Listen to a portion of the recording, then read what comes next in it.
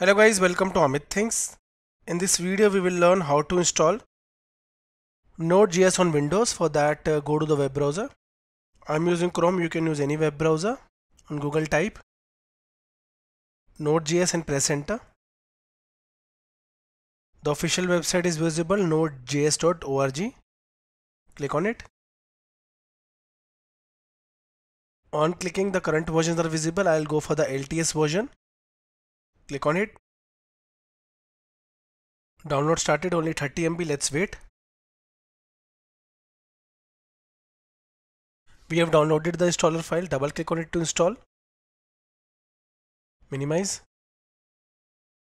Now the setup started. Click next. License agreement, click I accept and click next. Now the destination folder is visible. Node.js will get installed under the following. Under program files, if you want to change the location, you can click here, but I'll keep the same. Click next.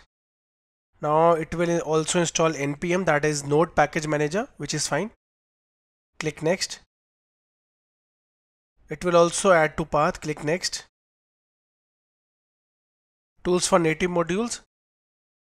If you want to install the tools for native module, you can do it here.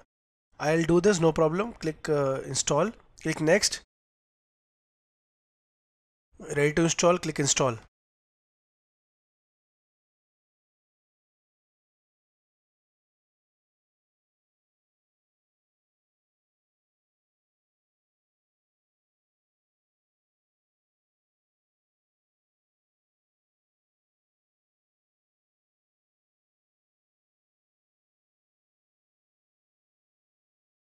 Click finish.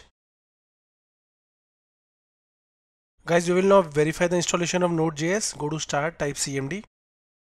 Click on open to open the command prompt. Herein type the command node-v and press node space -v and press enter. This shows that we successfully installed the current Node.js version. Thank you for watching the video.